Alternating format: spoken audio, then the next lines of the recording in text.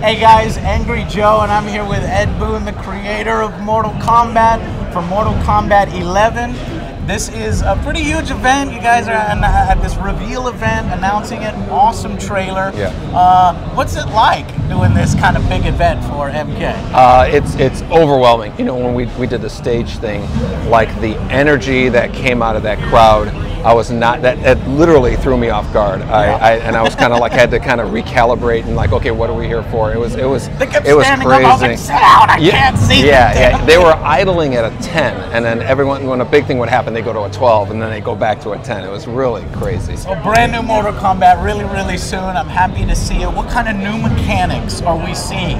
How is Mortal Kombat 10 evolving in Mortal Kombat 11? Well, you know, we always want to switch things up. Every single game we do, we don't want anybody to say, oh, that's just a prettier version of the last game, you know. And so we're doing a pretty radical change to like the resources that the player uses. You know, they always have this meter that they can use to either save them all up and do the big super move, or use it to enhance an offensive move, enhance a defensive move. And we've separated all three of those components. We said offensive has its own meter, defense has its own meter, and super moves are tied to the player's health. So when you get down to 30%, super moves comes up, the dynamic of the fight, the tension of the fight just cranks way up there. So that's the X-rays, or kind of have changed into final blows? Exactly. It's the big, you know, what was X-ray in Mortal Kombat, what was the super moves in Injustice, and is now fatal blows in Mortal Kombat. They're essentially second fatalities, because you see how the characters are dying. Yeah. The eyeballs are going through the head. How are they still fighting? Yeah. You guys just said, well, I'm actually surprised more people don't call us out on that. You know, like it's like, I think everybody enjoys it. They're like, that's whatever. Keep fighting. Yeah, exactly. All right. So those offensive and defensive moves, does that mean like I'm limited? Like I can no longer fire my ice ball if I've already used up my 2 offensive moves, or are those offense move enhancements like an EX meter? Exactly, the second one. Okay. Yeah, and those meters are constantly building too. So when you use, you know, let's say you use a couple of them up, you know, after a while it's just gonna recharge up like that. And so you're managing 3 variables as opposed to 1 big variable that has to apply to everybody. So it's so loud. They're showing off the gameplay over there. Yeah. Didn't mean to interrupt you, but the story mode. Yeah. This is what I love about you guys, your company, and Mortal Kombat in general, that you have fleshed out the lore. Yeah. It's almost like watching 3 movies in one, like a Lord of the Rings trilogy. So how are you guys evolving the story? Is this directly after Mortal Kombat 10? And how do the characters progress? It is. How do you explain this time stuff? We've never heard any. Let's just do time travel. So you know, like time cop, Van Damme. Are you Van Damming Mortal Kombat? No.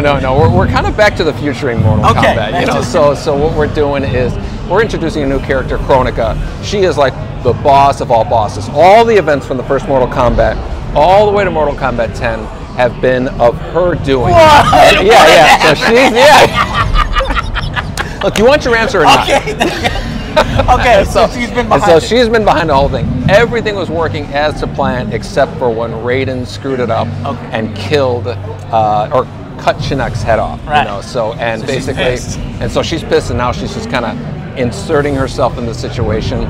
She's going to take all the events, all the characters from the old games, fold them in, and so all of a sudden you see characters like, you know, Liu Kang meeting his Revenant self, younger Kung Lao meeting, you know, all of these characters, see them in their classic costumes, interacting and stuff like that. It's so cool, you know, just to see these characters. Do we take control of the classics? Like, how do you do that? Because overall in Mortal Kombat story modes, you've seen the story from different perspectives, jumped into different bodies. How is that going in this one? It's all over the place. Like, you know, sometimes you're playing as a younger version of a character, and then later you're playing as the older version of the character. Sometimes you're playing the character against the younger versus older stuff. Yeah, it's really cool. And like, you know, there's a lot of like cool kind of novelty with similar to, you know, like I always keep saying Back to the Future, but it's just really cool to see, like, you know, time just kind of folded on itself, and characters interact. And this like is that. a lengthy story mode, just like your previous Yeah, games. it's our biggest perfect. one. Yeah, it's our biggest now, one. another thing you guys do really, really well is the additional stuff. In addition to the fighting, in addition to the challenge,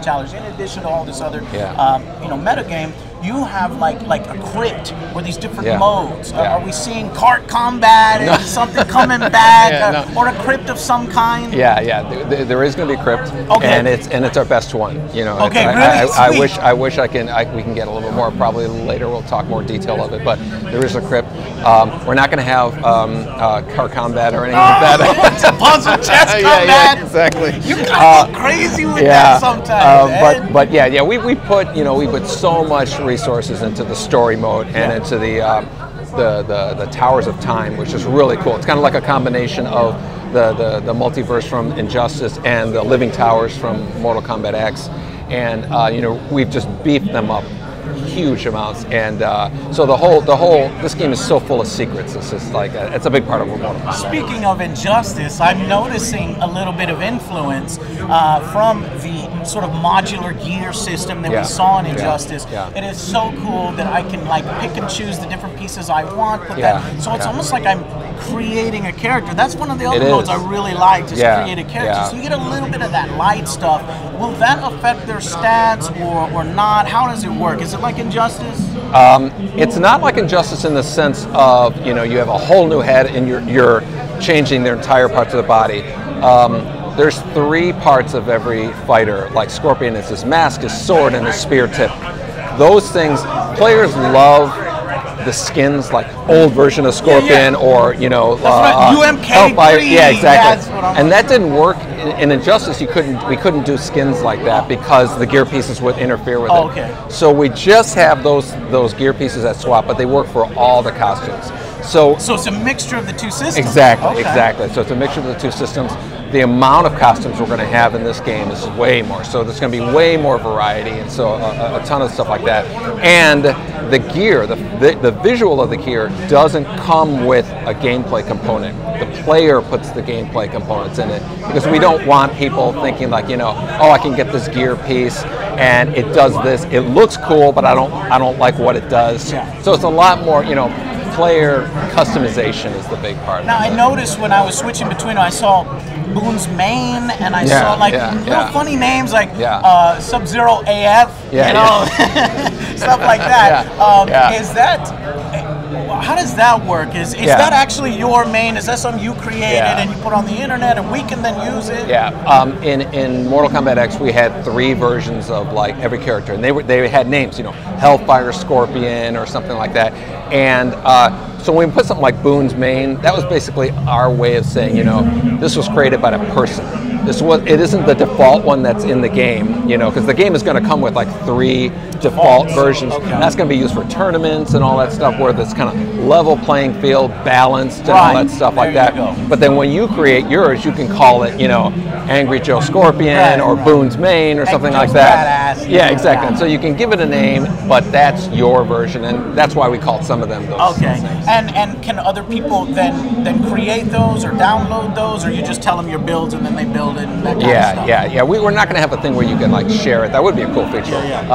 Mortal Kombat 12, and then we get but mainly it's making your version and making it look how you want it. Tag team. Last time I talked to you, I was like, I really like tag team, and you're like, nobody played. The percentage was low. Is tag team making a return, or? Well, nobody played it. The percentage was low. So just because it's low, Ed, doesn't mean it could blow up again. Yeah, you know exactly. What I'm saying? It's a cool thing. It's with every Mortal Kombat game, it's just kind of like we only have so much time, so many people. At some point, we got to say, let's do this, and let's drop that, and let's do this, like that. Okay. So, well, I got some questions from the fans. You know what? I am Angry Joe. I got to do my job, so I got to ask you something. They're pissed off. I was watching, some of the challenge towers have like one-time use consumables. I was seeing like 99-time consumables and stuff because they unlocked it for us. And then also, the different gear pieces and the skins, like maybe I thought I saw something mythic, or that could have just been tied to what it was called. But I was getting a little bit worried of the microtransactions. Now, you guys did a great job in MKX. Initially, I got confused at first, but I thought the system was well done. am I gonna have to get angry? Is there gonna be microtransactions, mobile game type of stuff? Yeah, I guess, and I don't know if what was it, Injustice or yeah, MKX that you got it wrong. I got it wrong. Fix it, and I had to fix it. I was pissed off for like a week about that. I'm so sorry. No, just kidding. That was angry. We can't get into like the specific details of it, but you won't be angry at it. Okay. I could tell you that. You know, as far as that. So real quick, just some questions that we got. Are we gonna see Johnny Cage? I can't reveal characters, man. Yeah, I don't blame you for asking, but we got a whole cadence of reveals. And stuff like that obviously like I can't ask about characters like Spawn. People want to see Spawn. Do they? Yeah, of course. People Spawn. Crossplay, anything like that? Oh, between not that we have planned. I mean, that would be cool. I mean, I think that's certainly like a direction that things are going. Like I'm being waved off now, so I gotta go. Ed, thank you so much for taking the time to speak Always with us. good to see you. I appreciate it, man, and a lot of great Mortal Kombat to come on my channel. Mortal Kombat 11 comes out when and for what systems? April 23rd, and for PlayStation, Xbox, Nintendo Switch, PC. The year of Mortal Kombat is back, baby. Thank you guys so much for watching. We'll see you on the next Angry Joe Show. Bye, guys. Fatality.